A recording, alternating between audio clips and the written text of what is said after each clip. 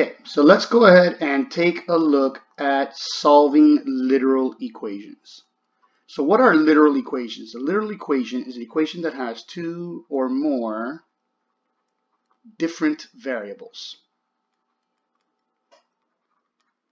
And by different variables, what we mean is different letters. So for example, in this first equation, I have a 10x and a 5y. That's what I mean by different variables, okay? Now, when you're solving an equation, you need to have only one unknown, which means one letter, one variable. If you don't have only one unknown, if you have more than one unknown, then you can't solve the equation. And by that, I mean, you know, we're used to when we solve an equation, we end up with a final numerical answer, like x equals 10. That's a final numerical answer. Well, when I have an equation like this, 10x plus 5y equals 80, I cannot solve this equation for a final numerical answer. So what does it mean to solve a literal equation then? When you're solving a literal equation, you're just rearranging the equation so that you isolate the variable they're asking you to solve for. So let's go ahead and use this first example here to see what that might look like. So let's say I ask you to solve this equation for y. Solve for y. That means at the end, I want this equation to read as y equals, and then I want the rest of the information to be on the other side of the equal sign. That would be solving for y, because I would be isolating y. I would be getting y alone. How are we going to do that? Well, we're going to follow the same steps that we normally follow when we solve multi-step equations. Remember, when you solve an equation, you are working backwards. So you are following PEMDAS in reverse PEMDAS, or SADMEP, which is PEMDAS backwards. Okay, so remember, some of you might struggle a little bit with remembering left side, right side when it comes to solving things. So if you draw a line from the equal sign going down, then you see what's on the left and you see what's on the right. So let's solve for y. That means I need to get y alone.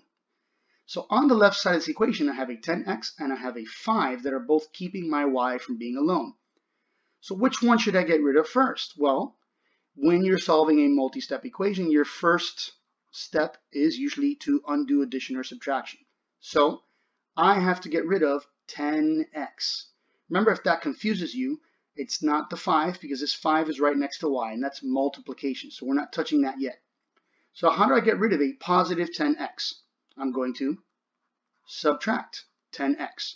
And just like with all equations, whatever you do to one side, you've got to do to the other side.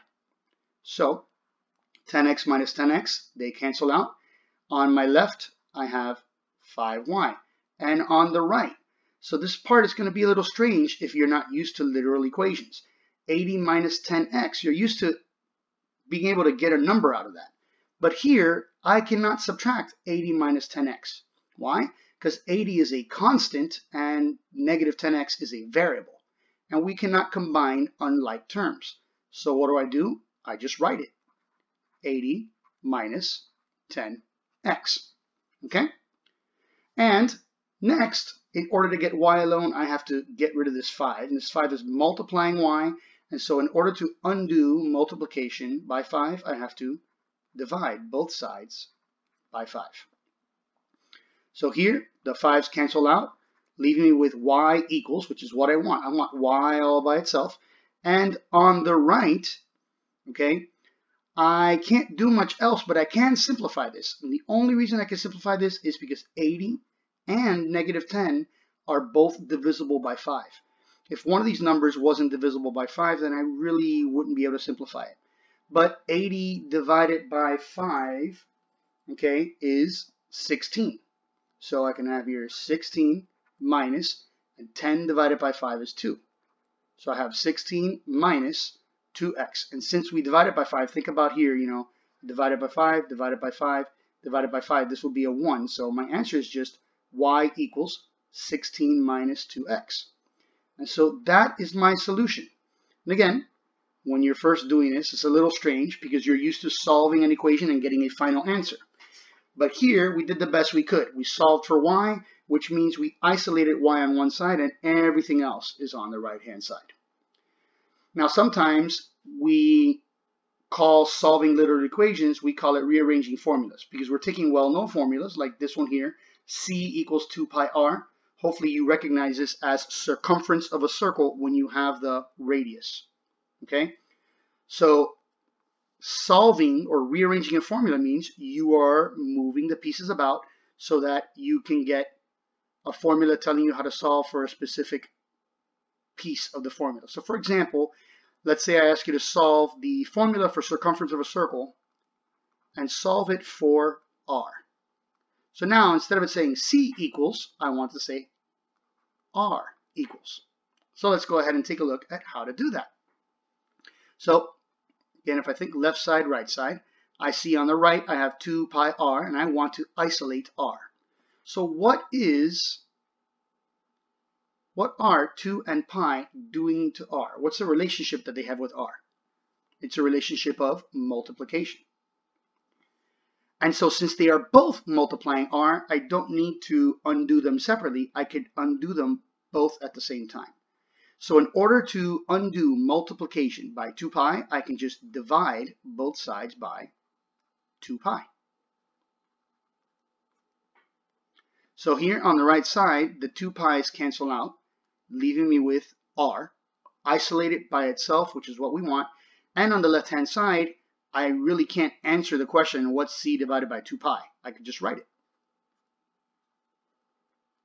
And that is my solution. I have now solved this formula or rearranged this formula to show me how to find the radius.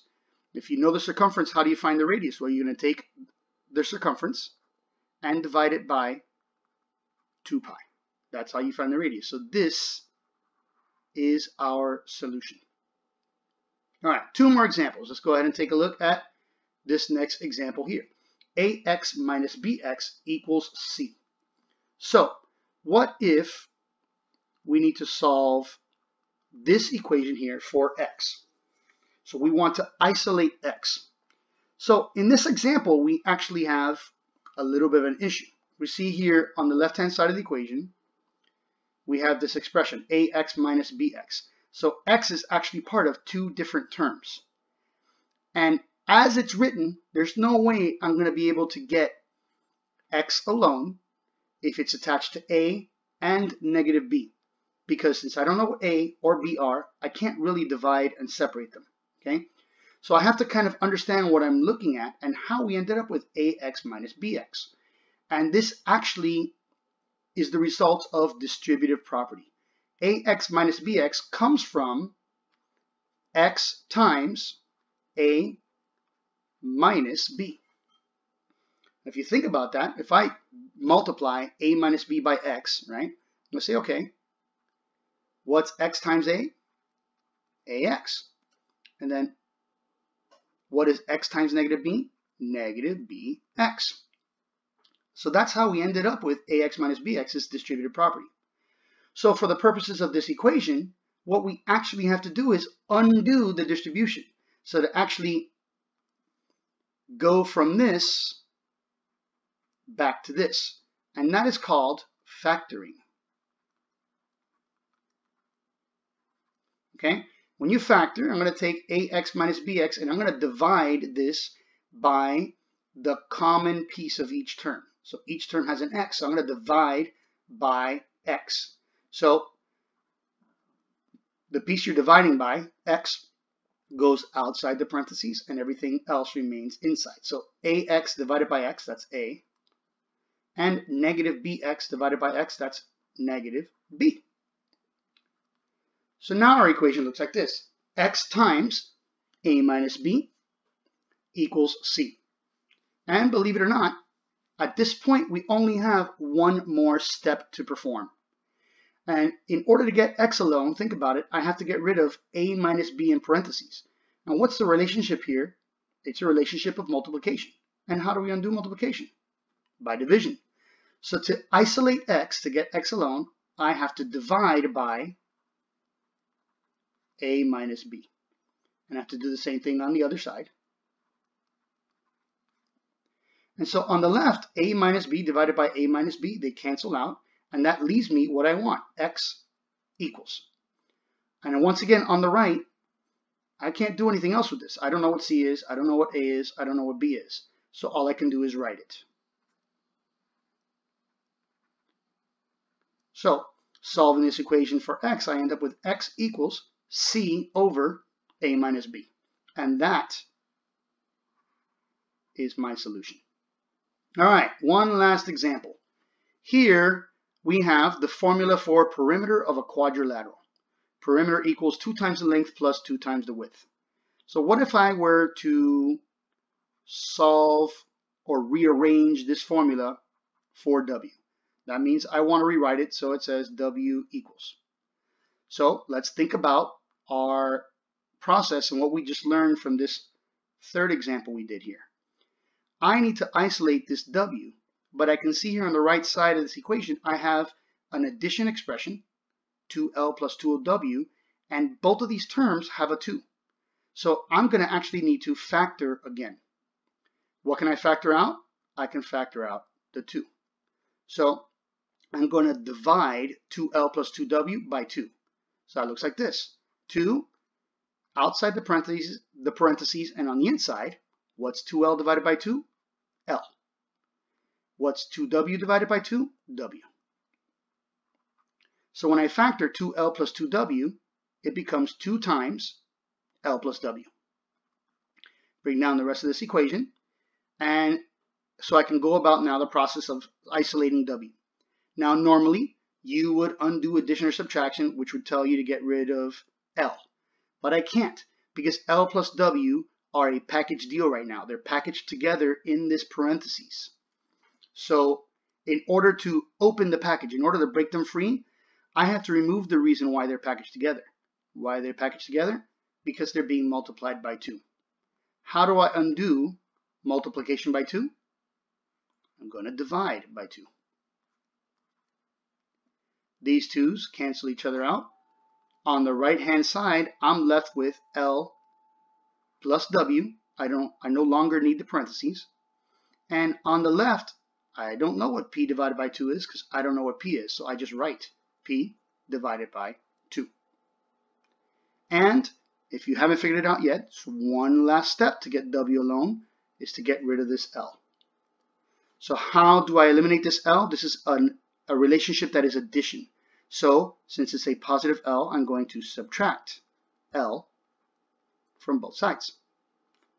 My L's cancel on the right, leaving me with W alone, which is what we wanted.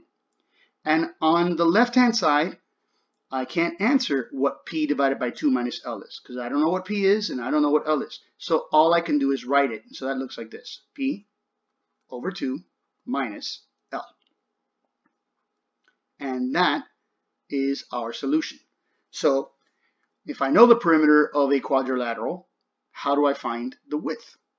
Well, I'm going to take the perimeter, divide that by 2, and then subtract the length.